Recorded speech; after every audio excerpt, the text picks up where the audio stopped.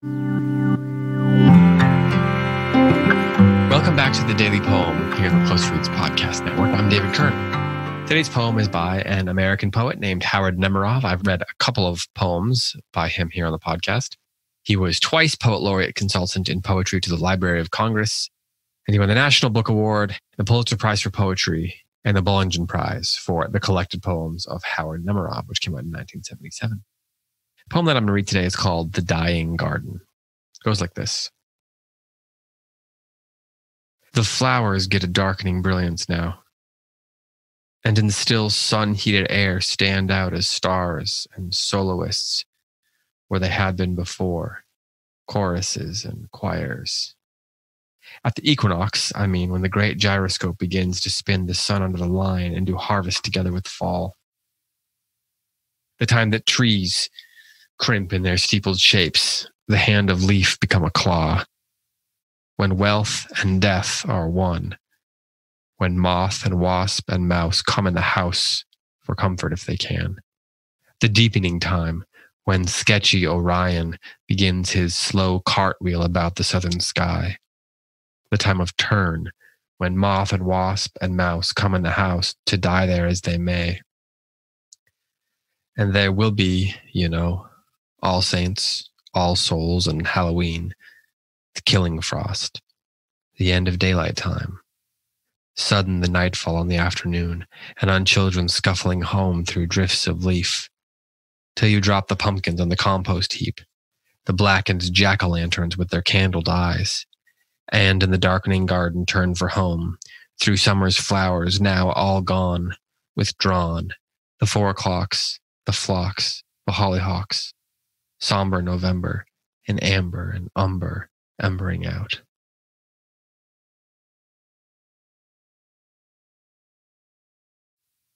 So this poem references Halloween, it references November, but I wanted to read it now because for me it's a poem about the coming of autumn. It's a poem about what we're going to be looking towards. And there's this line in there that is striking to me. The line is, when wealth and death are one. It's not the whole line. There's an caesura and end stop and the semicolon in the middle of the line. But the latter part of the line goes, when wealth and death are one. That's a striking line because, well, for obvious reasons, the paradox in it. But, there's the sense that harvest is both about death, about something ending, and about, flourishing. The death of the plant or whatever it is you're harvesting, or at least the impending death if you don't pluck it off the tree, or pull it out of the ground or whatever, is also the thing that enables flourishing in times when without those things you would die.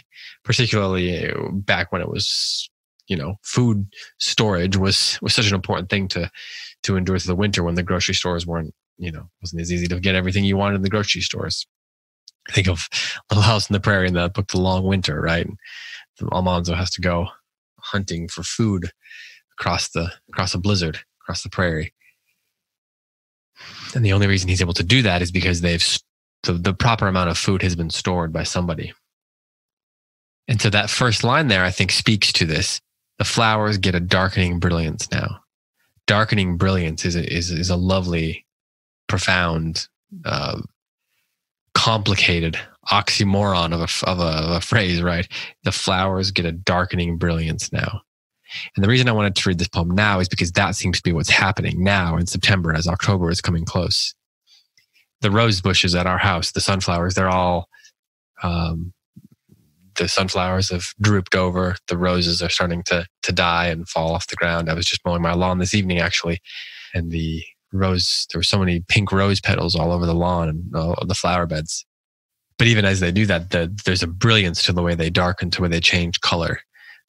They're beautiful even as they're dying. And I was just fascinated by that. And so that reminded me of this poem and then these couple of lines. And so you could have read it in October or November, given the context, the subject matter of the second half of the poem. But it's one of those poems that, the flowers get a darkening brilliance now as I'm looking ahead to All Saints, All Souls, and Halloween, and somber November. So wanted to read it now, and I'll read it one more time for you here on the podcast. This is The Dying Garden by Howard Nemerov. The flowers get a darkening brilliance now, and in the still sun-heated air stand out as stars and soloists where they had been before, choruses and choir. At the equinox, when the great gyroscope begins to spin the sun under the line and do harvest together with fall, the time that trees crimp in their steepled shapes, the hand of leaf become a claw, when wealth and death are one, when moth and wasp and mouse come in the house for comfort if they can. The deepening time, when sketchy Orion begins his slow cartwheel about the southern sky. The time of turn, when moth and wasp and mouse come in the house to die there as they may. And there will be, All Saints, All Souls, and Halloween, the killing frost, the end of daylight time.